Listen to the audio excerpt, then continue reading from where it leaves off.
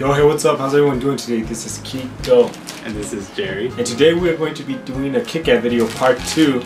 And Japan has a lot of Kit Kats, guys. Like, a lot of Kit Kats. Like, how many flavors do you think? Hundreds. Hundreds of flavors. You go to like a store, you're gonna see like so many flavors that you can't even think of.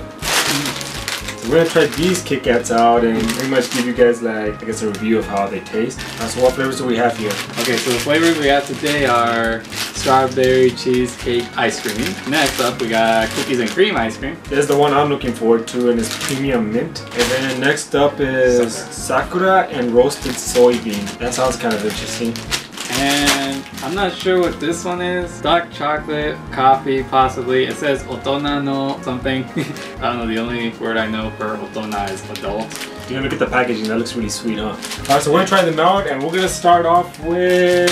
I'll let Jerry choose. We're gonna start off with sakura.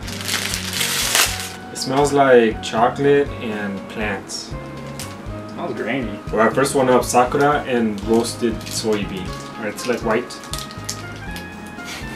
I don't know, I feel it tasted most of the soybean. I don't know, it's like a grainy taste. Feels kind of like peanut butter. Like a sweet, nutty taste. Kind of like Reese's, but not exactly Reese's. I don't know, but it's good. It's good. I don't know why I said sakura though, that we didn't taste none of that. Alright, next up. We're gonna do strawberry cheesecake ice cream. Kanpai. Kanpai. That's tasty as fuck. I mean, what? It straight up just tastes like strawberry. The strawberry... Like, would you imagine like a strawberry Kit Kat to taste like? Basically. I don't really taste any other flavor, so there's that one. So much for the ice cream part. Okay, we got mint next. Man, that is a strong mint flavor smell. There's definitely mint in there. Ooh, minty. Mint is the best, guys. Open that guy up. It's not most mint. Well, the inside's green. What? Green. Kanpai. Kanpai. Wasn't that strong of a mint taste. The mint wasn't that strong, but like the flavor is there, and I actually really like that one. That's actually really good. It's perfect.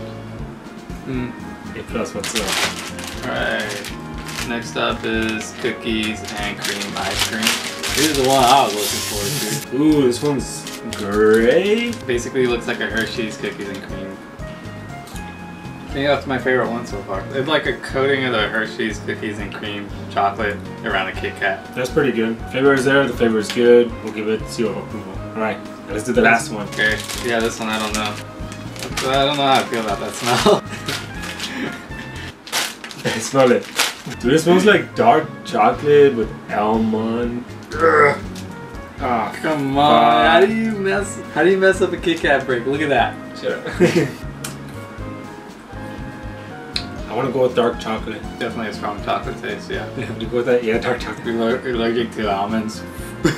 Okay, for me, cookies and cream was the top one out of all of these. What about you? Alright, since I love mint, I'm definitely going to go with mint being number 1 and the dark chocolate mint being number 2. Alright guys, so Nestle decided to make like a Kit Kat with a crunchy minty center and a gooey outer dark chocolate coating. And I would write them a handwritten letter saying thank you and then put like a smiley face at the end. I'm willing to go that far for them. But anyway, let me know what you guys thought of this video. If you want to see more videos like this, let me know. We like to try out these snacks, and there's so many Kit Kat flavors out there, and we want to find the best one. But anyway guys, we'll see you in the next video, alright? Peace out. Fuck off.